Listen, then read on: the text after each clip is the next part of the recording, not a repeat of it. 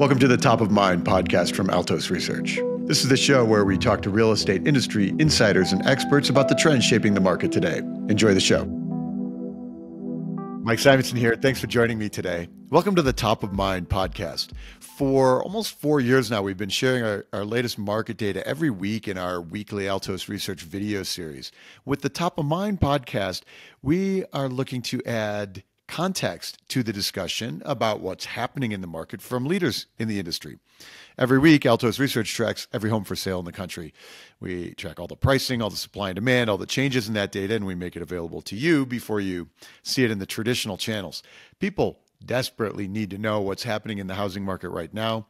The market was frozen solid, then it turned around a little bit last year, then the fourth quarter was kind of crazy again this year, but the landscape is changing again now after the new year. And if you need to communicate about this market to your clients, go to altosresearch.com and just book a free consult with our team. We'll review your local market and how you can use market data in your business. All right, let's get to the show. I have a great guest today, a returning guest, Selma Hepp. Selma is the Chief Economist for CoreLogic, the largest provider of advanced property and ownership and analytics and data-enabled services in real estate. Selma leads the economics team, which is responsible for analyzing, interpreting, forecasting housing and economic trends in real estate, mortgage, and insurance. Selma has had senior roles at PAC Union, Trulia, the California Association of Realtors, the National Association, and was also a special research assistant at HUD.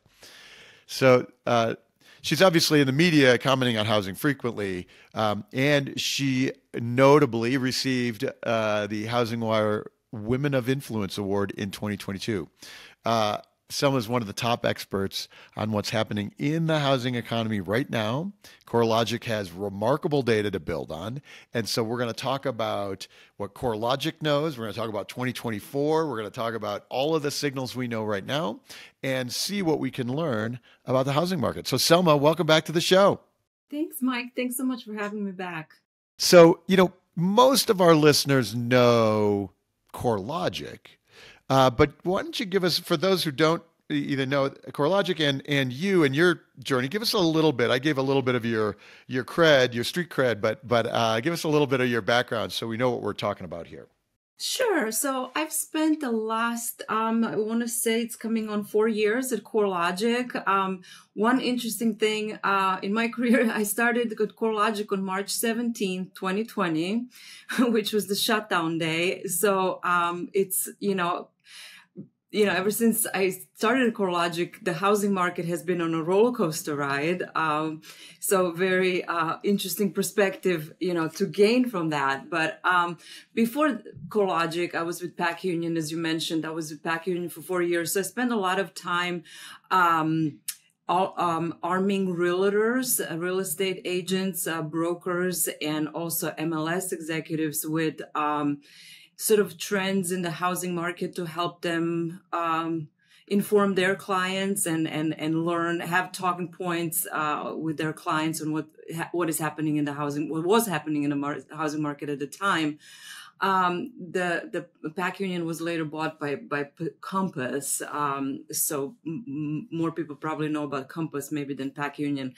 But then before that, I was a chief economist at Trulia. Trulia is more consumer-oriented group, so we were trying to inform consumers on the, benefits and advantages or hurdles in home ownership. And then before that, I was with the California Association of Realtors and National Association of Realtors. So I've spent a lot of times with realtors and trying to understand, their point of view.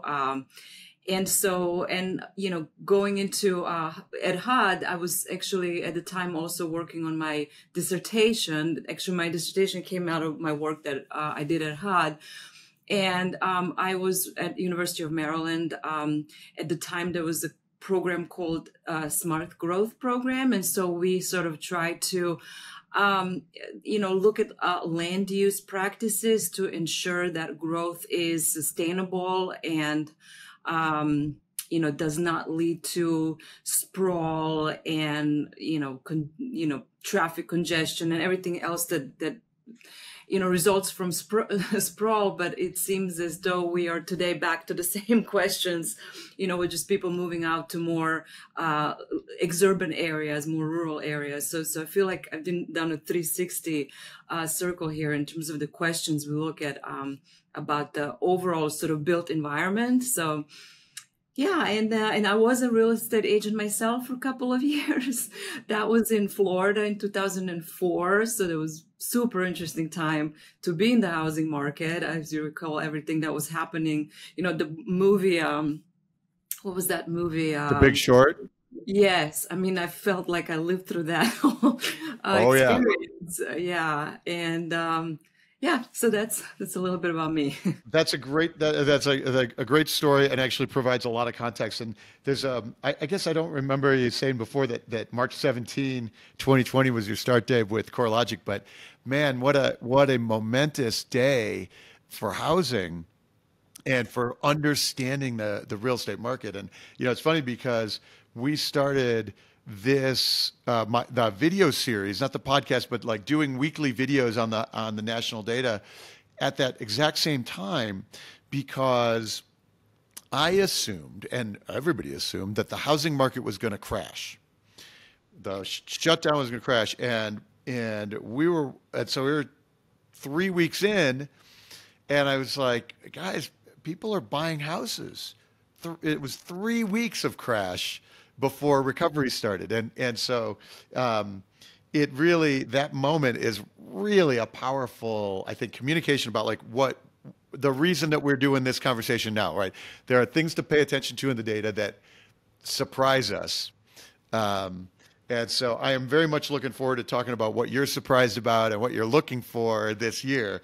And interestingly, on the land use and your dissertation and the smart growth approach, that's obviously, as you point out, like a momentous changes during the pandemic. We like broad demographic and migration pattern changes. And maybe later on we have time, we'll circle back to it and talk about if there are things that we can see now, 2024, that changing again. But let's start with 2023. So it's not January 2024. Let's look back for a minute.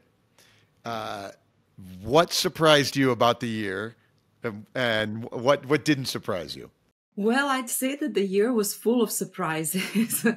And I think what surprised me the most, and I guess what caught everybody by surprise, was the interest rate hike increase, right?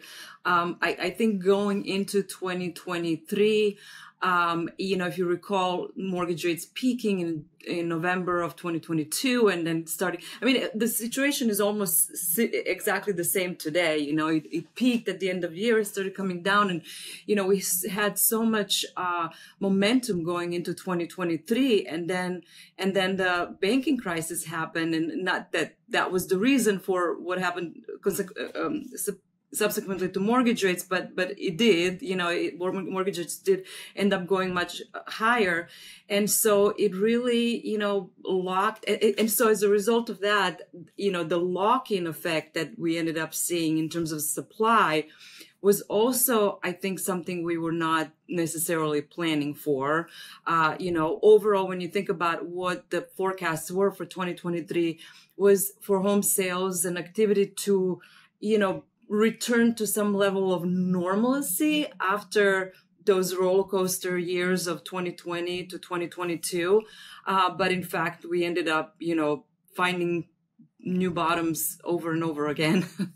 Not so much for home prices, which was another surprise, right? We didn't think that home prices were going to remain as steady or in some markets rebound as much as they did. So, we ended up, at CoreLogic got a lot of heat at the beginning of the year for our forecast for home prices, but actually our forecast turned out to be pretty solid, just given, everything else that happening and how everything else in the market played out. What was your forecast at the beginning of 2023 for home prices? Was it a positive year? It was a positive. Yeah, it was a positive year. I think it was very low rate overall, maybe 2 or 3% increase in home prices. But it was positive, whereas a lot of folks were, forecasting declines in home prices. And so what went into that forecast that made you say up year, even if it's, 2 or 3%, which is basically exactly where prices landed. So what went into that forecast? Well, I think one important thing was inventories. We saw inventories. If you remember, at the end of 2022, inventories basically collapsed. There was nothing, everything. Well, in some market, in many markets, it collapsed. Yeah. And so we were, and then we knew we were sort of start on new home construction. And I think what the other thing we saw is a lot of people were employed, right? When people are employed, they spend money, they can buy homes. And, the rate of unemployment at that point was still flirting below 4%. I want to say that's when it hit 3.6. We were like 3.6, if I'm remembering. Now it's been, it seems like it's so long ago. I can't even remember where unemployment was. But, people were employed and they, everybody who wanted in a sense, got a better job. When you looked at the number of people that transitioned into new jobs, I think, more than half of working population got a new job during the pandemic. And so that really helped with consumer purchase power, right? So that was another thing. Overall, I think the fundamentals were strong. I think what we were worried about was the impact of mortgage rates on affordability, which, and the other thing is too, I think I keep talking about tale of two markets throughout this year, because that's really what it was. We had enough inventory for some folks who had a lot of income and a lot of cash, not so much for those folks who were income constrained. So some could buy, the others couldn't buy. And so that's an unfortunate reality of today's housing market. That's amazing. So, okay, so going into 2023, you were the forecast was for a 2 or 3% home price increase for the year, and by the Altos data, home prices increased like 2.6% for the year. Like that's exactly where and so you using things like inventory and employment and like those things that came into that. Okay, so that's useful. And at that time, that was a pretty strong call, because most people were calling for a down year in prices, and some were calling for a big down year in prices. So, all right, given that you are so good at forecasting, tell me about your 2024 forecast. I give all the credit to the team at CoreLogic. I'm just the messenger. But so for our forecast for 2024, we do have another couple to 3% increase in home prices. In our data, actually, home price was a little bit stronger for 2023. It ended up at about 4% on average. But I think that's, just a matter of like, how do you weight data, which markets you weight more than others? That's always the difference between different home price indices.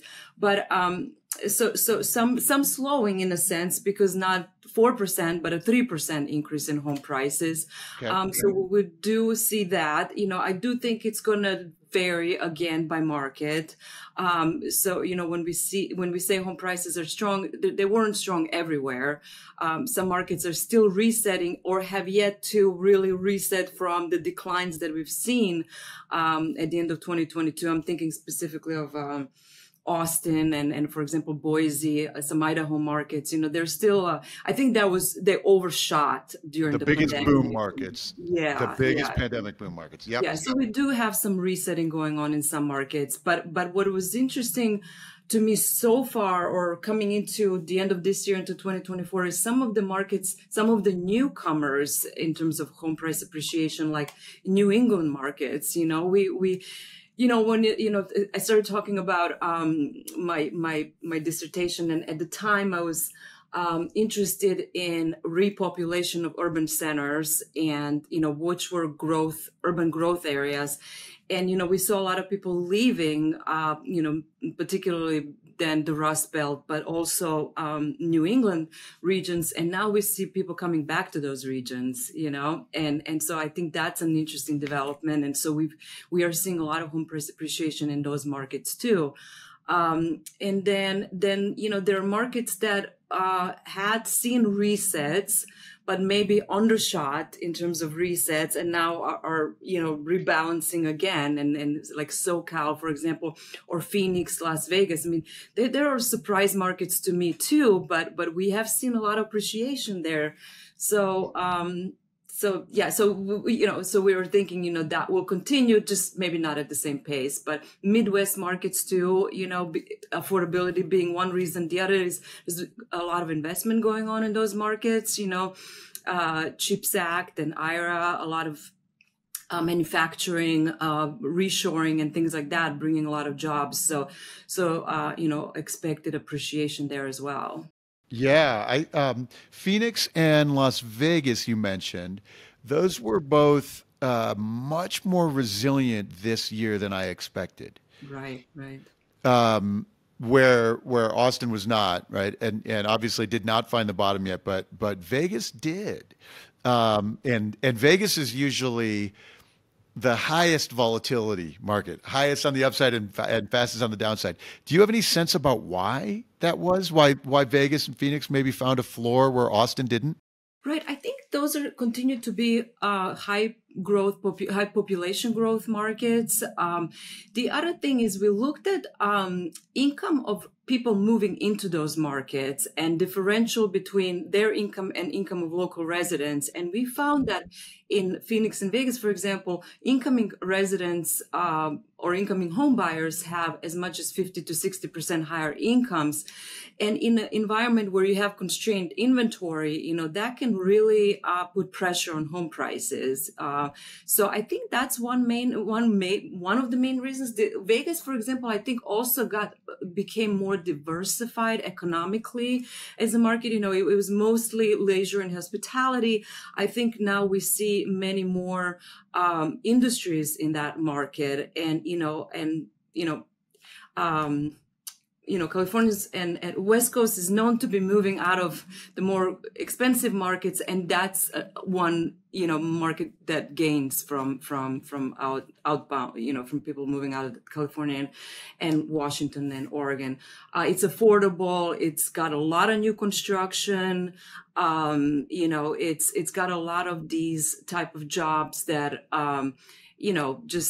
it's easy to transfer skills from, one to the other, right? They're not highly specialized markets, where Austin, I think, is very high tech, and we've seen some weaknesses in high tech sectors. So, hence sort of impact on the housing market. Yeah. That's just my theory. I don't know. Yeah. That's, I really like that. The inbound income differential is, I think, is really notable for especially Vegas, and it was actually notable in Austin during the pandemic, but with the tech correction, Austin obviously feels it more. That's a great explanation. I appreciate that very much. In the Midwest, have you paid any attention to Indianapolis? Not specifically to Indianapolis, but generally the Midwest region. Yeah. So there are other parts of Midwest that have done really, really well over the last year or so. So yeah. Yeah, and inventory is still at pandemic lows, and prices are marching up, and like those kind of things seem pretty impactful. I've noticed. I was having a conversation about Indianapolis recently about was a strong year, but is right now Indianapolis in our data is topping the price reductions data, meaning Indianapolis is like showing some weaknesses in the housing market, and I was curious if I'm looking for signals of why. I think Indianapolis benefited from, as you pointed out, the CHIPS Act and the Inflation Reduction Act, and like there's a lot of investment happening, and so there was some good growth there. But it was interesting watching the cycle. So I'm just looking for signals here. Yeah, no, that's a good point. I think, what's in many markets that are, and we have a lot of inventory constrained markets, right? You have an issue with price discovery when you have such a constrained market. So prices tend to overshoot, and every metro has sort of their income limit, right? Because, Indianapolis is not going to be a metro where you have a lot of, high income earners or, high income earners moving into that area. So there's almost like a ceiling, and so when you reach that ceiling for affordability, you'll see, more price corrections. That's yeah, for sure, and maybe that's exactly right. They're feeling that the affordability acutely at in that moment there. Okay, cool. Well, that's super interesting. When we talk about the other things, so we talked about the CoreLogic projection of 2 to 3% home price gains for the year. What other things for 2024 are you forecasting, or should we pay attention? Big takeaways that we should pay attention to. Yeah, I think that home sales forecast is it's a moving target because mortgage rates have come down, and so I'll say that the home sales forecast is very contingent on what happens with inventories. Some folks believe that inventories are going to rebound more than others, right? And I am honestly, I've been thinking a lot about this because I was fully convinced that, that you won't get people moving if they have a 3% mortgage rates. If even if current mortgage rates come down to 6 or 5.8, but maybe you would, and the other thing is, a lot of baby boomers have own free and clear, right? So they're not, dependent on that lock in. They're not locked in. So I don't know. So I've been struggling with this idea of what happens with inventory. I mean, obviously, we've seen some stabilization in terms of, the drop off that we see at the end of the year in terms of new listings. We haven't seen as much of a drop off. So that's encouraging. So we may end up, in fact, seeing more home sales in 2024. I mean, just over the last couple of weeks, I've been thinking about that, but nevertheless, so the other thing that we do expect is more refis. Obviously, there's been quite a bit of buildup and refi potential over the last year and a half with mortgage rates being as high as they were. I think we have over 2 million loans that were originated over 6.5%. So, whatever the breaking point for people is, so mortgages come to 5, to 5 handle, you have refi potential building up there. So we do see quite a bit of an increase in refi potential, in refis versus just overall purchase origination. So our overall origination forecast for next year is about 12% increase. And again, a lot of it coming from refis. We're in the soft landing camp. I think nothing at this point is telling us that there is, a recession, imminent recession ahead. But, there's always things to worry about. We are economists always worry about everything, so we worry. And, there's concerns about, commercial real estate. There's concerns about still the banking sector, but all of these, in a sense, dissipate as we get mortgage rates moving lower, or it's to some extent dissipate, So, I do think mortgage rates will continue declining, probably reach below 6%, by the end of this year, if there is no surprises. I mean, I am concerned about the geopolitical situation right now, which could, have impact on inflation. So I'm saying a lot here. I'm just Those are terrific. Let me ask you about a couple of them. Okay. Mortgage originations, 12% increase this year is what you're forecasting, and that is both an increase in the number of sales as well as an increase in refis. Correct? Right. So number of home sales is you think is maybe about 8 or 10% more, and a couple percent of refis. How much of how do you look at home sales specifically for the year?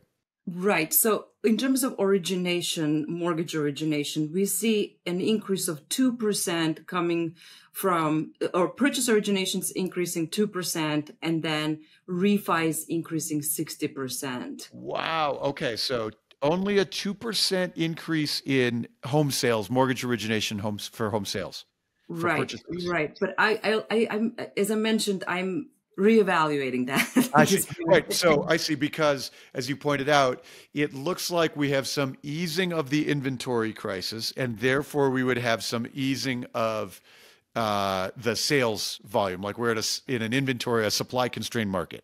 Right, right, right. Okay, great. Well, I think you and I are well aligned on that. Measuring in the last 6 weeks, inventory climbing relative to last year. Each week a little more relative to last year, and so I think we are at about 4.5% more homes on the market now as we start 2024 than we did the year before. So that's 4.5% more that can sell, and that's been growing. So it's been growing gently, but I think, as you were saying, it's like fewer and fewer people are. They are in their lock-in mindset, and so that's starting to ease out, and having a few more people list their homes. So Well, the other thing about purchases too is, we've seen an increase in cash purchases. That share has been on the rise, and it really jumped at the end of last year to almost, like, I want to say 38%. So so there could be more sales. It's just we're talking about mortgage originations, right? right. There could be more from cash purchases. That's really interesting to hear you say, because we don't track mortgages. I don't track mortgages at Altos, but thinking about, we can see the inventory climbing, and we can watch, the new pendings each week, the new contracts getting signed is climbing, inching up right along with the inventory. In fact, in the New Year's week data, which is, as we're recording this, the most recent data I have, we had 20% more new contracts than a year ago, same week a year ago, 20%. And most of the year we were 10, 20, 30% fewer transactions. And so now we're starting on the other side. So that'll be interesting to see. You'll have to let me know if you revise your 2% increase up, because if 2% increases, goes to, like, I think we're probably at about a 10% year in terms of new purchases, and we get the refis, like, that's a significant rebound for the mortgage business this year. Excellent. That's really interesting. Um, the let's talk about broader economy now. We all, of course, we have, as you say, there's always things to be worried about. Um, I think, tell me, let's start there. Tell me what you're worried about. Well, I am worried about the geopolitical situation right now. I think it's scary what's going on, and I think the prospect of the conflict spreading. That's really scary. And yeah. Anyways, that one keeps me up. Actually, does keep me up at night. But the other things, well, I guess that's the main one. The other things, obviously, is the election coming, and I do worry about our rhetoric, political rhetoric, and just how does that impact, so we also again now have this looming debt ceiling situation, right? And so that actually could have a potentially impact on mortgage rates, right? It does have impact on interest rates. So just the lack of, constructive conversation, and, how that feeds into the economy overall, that worries me as well. Yeah. So let's talk about the election. People have been asking me lately, what is my take on the election sort of direct impact on the housing market? And I think the underlying assumption is often that, the politicians aren't going to let the economy go into a recession because it's an election year, and therefore they're going to save anything that might go wrong. Um, I have opinions on it, but I'm curious how you answer that question. What do you think? Is there an impact that we can expect from an election year on housing? Right. So let me put it this way. So, there's differences in how the two different administrations look at homeownership versus rentership, right? And so, the current administration has done a lot to incentivize, to improve supply issues, particularly for home ownership, for owner occupied homes. And so, they've been doing a lot to try to, to spur up supply and also to ensure affordability and so on and so forth. On the flip side, when you think about previous or potentially next, the other side of the story, right, is that administration is more, the policies are more favorable towards rentership and investor incentives, so that can impact, just basically access to homeownership, access to credit as well. So that those could be some of the differences. The other is, taxes as well. If you recall, SALT, state and local tax deduction caps, and also the mortgage interest deduction cap had an impact on these. There tend to be more blue states, but on these more expensive markets, and so we've seen as a result of that some migration, for example, out of California, because these deduction caps do have an impact on middle income, tax bill, and so so it could have, so that could sort of play out in some way as well. But yeah, I mean, I think those are the two main things I sort of tend to look at. Yeah, so there are.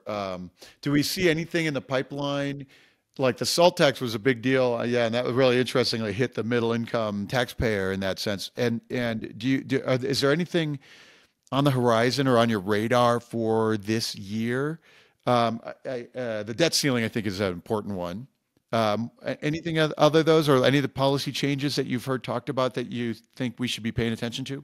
Well, the one that I've been asked about is the one about the hedge funds, buying real estate, rental properties. That's sort of been discussed for the last few years. And, one thing, so I don't know how far that will go, but I think different administrations may have different takes on that, for example, right? So that could have an impact, but, I do, so I am concerned that, the supply, we need more supply. So whatever we do to incentivize that supply, it would be helpful, long term, short term, it just would be, for a more healthier housing market. But you were asking me about something on a radar in terms of, so hedge funds, that would be one. What happens with that? There were some talks about doing some tax incentives for small investors, like mom and pop investors that own like 2-3 properties, and how do we sort of incentivize them to give up some of that inventory towards more ownership inventory. There's a lot of other things. Manufactured housing is now been like a big topic too. So to what extent we have credit mechanisms in place for people to purchase such housing, because before, and I think Fannie Mae now has a program that helps people, finance it on a 30-year fix with a 30-year fixed mortgage. So, so all the ways in which we can promote affordable homeownership and sustainable homeownership, Yeah. right?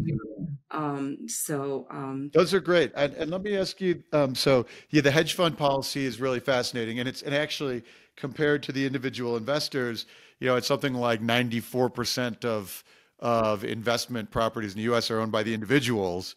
But of course, the hedge fund landlord is about as ready-made villain as we can, you can make for central casting, and so they of course, get a lot of the attention. What is your opinion on the incentive? So for I'm in particular incentivizing individual investors to unload some of their properties and turn it back into resale inventory. Do you think that's smart? Do you think it's could be effective? Do you think it's crazy? What do you think about that? Well, what I would say is that we should maybe put our efforts into building more as opposed to, I mean, it's just moving around same inventory. And our issue is not, some people, want to rent and, are perfectly fine and their financial situation is such where, they're better off renting. So I think we should focus much more on building more, and removing barriers to new construction. And it's funny because it's not an issue everywhere in the country. Some markets have plenty of new construction, but some markets just can't get out of their own way. So I think that's more important to me than, how do we shift around who owns, a property. The other thing, about the hedge funds, we've done a lot of analysis. We have we have quarterly investor report. They large institutional investors tend to own in like handful of markets, because they need economies of scale to make this all work. And I just was reading a Wall Street Journal article on how they are actually building their own communities, right? Or they're investing in construction of new communities. That's all good because we need new homes, So yeah, I would just say that let's just widen the type and size and of homes and where we build. Great. Is there? I love that. I think it's we talk about hedge fund owners and individual owners and tax and things, and it's like we just need to build some houses. Yeah. um, I appreciate that very much. Are there other insights in the quarterly investor report that takeaways that are notable? Obviously, we've got like concentration places like Tampa and suburban Atlanta and some of those places that have a lot of concentration. What other things should we know about real estate investors from that data? Right. So, we break down the investors by size. So we have small, medium, large, and mega, I would be called. And actually the predominant activities among small and medium investors. So that's 3 to 10, and over 10 to, I want to say 100 properties. But let's focus on these 3 to 10, because even when we look at that distribution of 3 to 10, which is the small investor, majority are in that 3. Very, very small. And in these markets where we are very, very constrained in terms of inventory, like California markets, that's where we see a lot of small investors, mom and pop investors. So that's an interesting takeaway.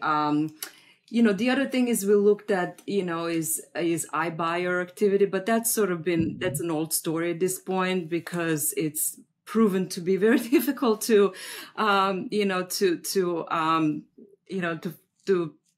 forecast individual home prices. iBuyers have not been very active or have not been active at all, basically since the middle of last 2 years ago.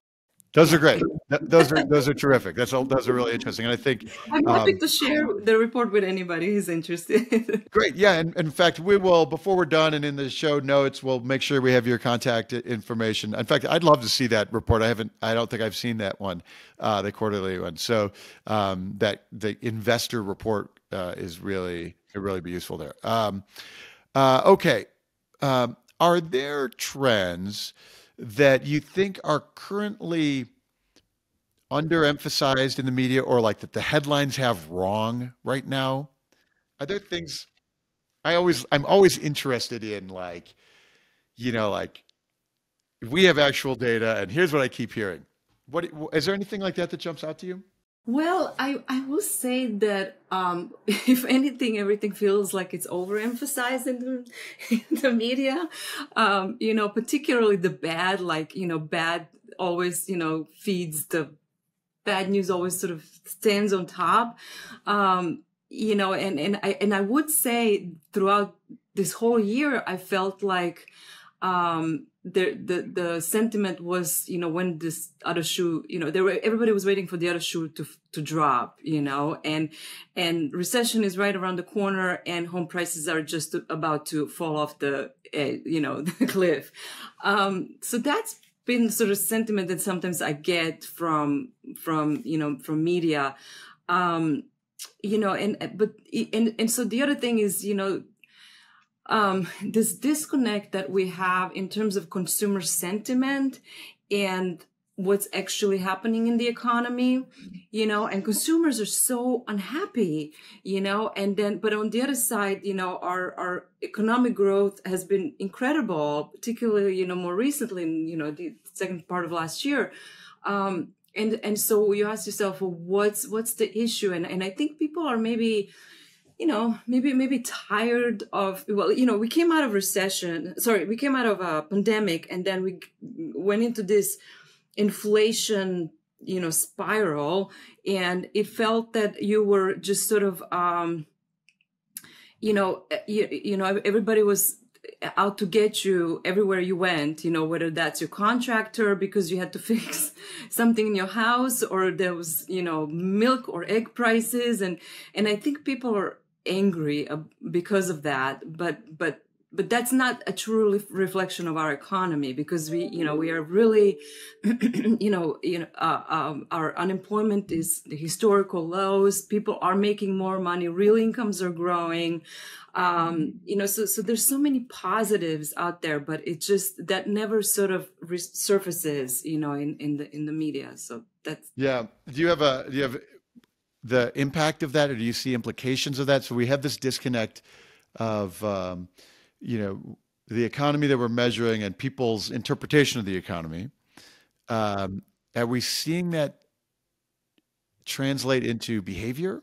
Well, I mean, I think it's going to impact the elections, which has a huge repercussions, But the other thing is, I think people are also very, well, they're negative on the housing market. If you look at granted, I mean, there are a lot of things that are not good about the housing market, but it's just, if you look at survey after survey, people, increasingly think it's a really bad time to buy.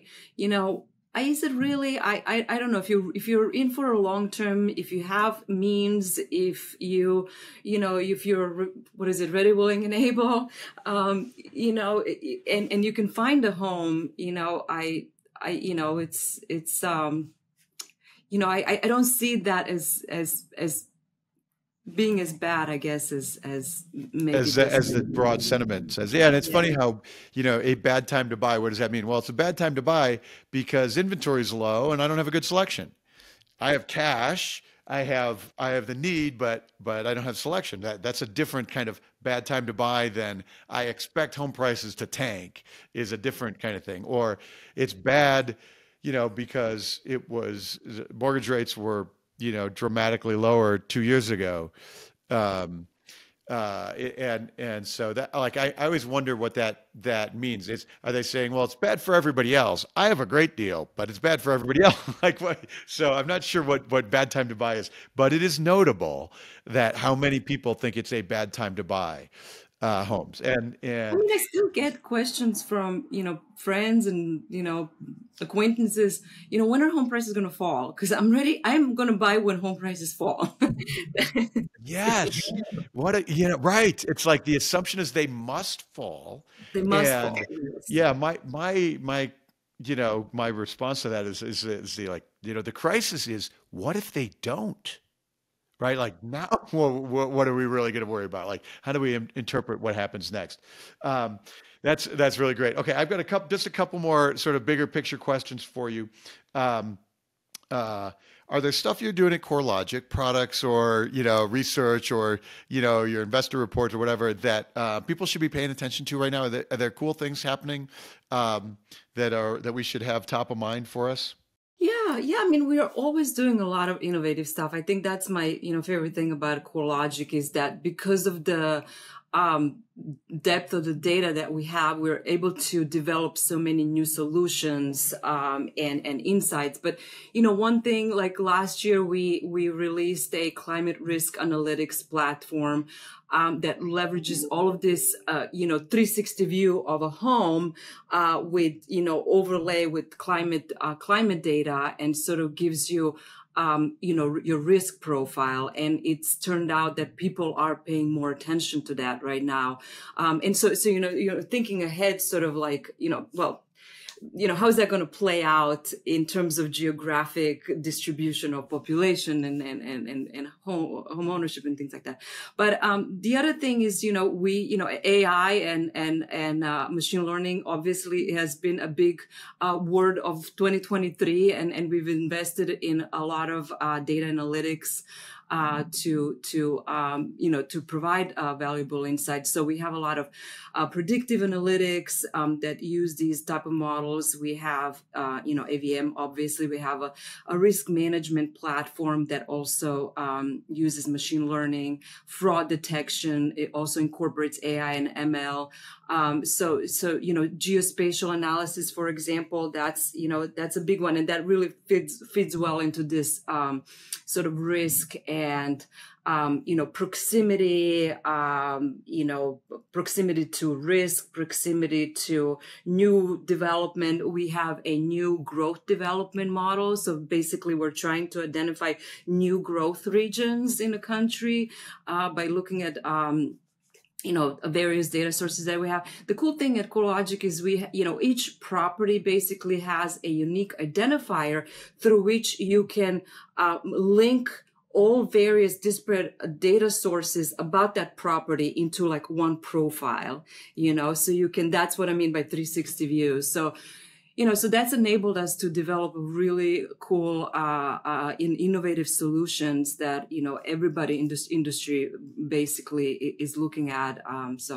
Yeah. Okay. Those are really neat. That's really neat stuff. The climate risk analytics is, I think, potential is obviously growing in importance. And one place we see this is in insurance costs in California, of course, Florida, but also places like Texas. And we can see those really kicking in. And do you have any take on insurance costs and maybe in the impact on the market or things like that, climate risk and the impact on the market? Are we starting to measure things? Yeah. So, I mean, it's, that the question of rising insurance costs has been like, I think the top question of 2023 that I got. And it's very hard to measure it because it's, there's no publicly available data out there, right? Anyways, the data itself, the actual insurance premium as a data, more on a smaller geography is very hard to come by. So you have some state level data and things like that. The other thing is, as a fraction of overall mortgage expense, it's not that high unless you live in these very hazard prone areas. It's not really, if you're sort of in the anywhere where, you don't have wildfires or hurricanes, it's a fraction of a cost. So, I don't know, maybe $1,500 a year is an average premium at the moment, and that's up from like 1,200 couple years ago. But if you are in wildfire area like Napa, for example, and thinking specifically Napa, I just came from Napa. I spent Christmas there and, talked to a lot of friends there about their housing market. And basically it's frozen because you cannot get insurance, and obviously, you can't get insurance, you can't get a mortgage. So basically only people with cash can buy and who are willing to take the risk and self-insure, or pay, astronomical amounts for that insurance. So what does that mean long term for for these type of markets?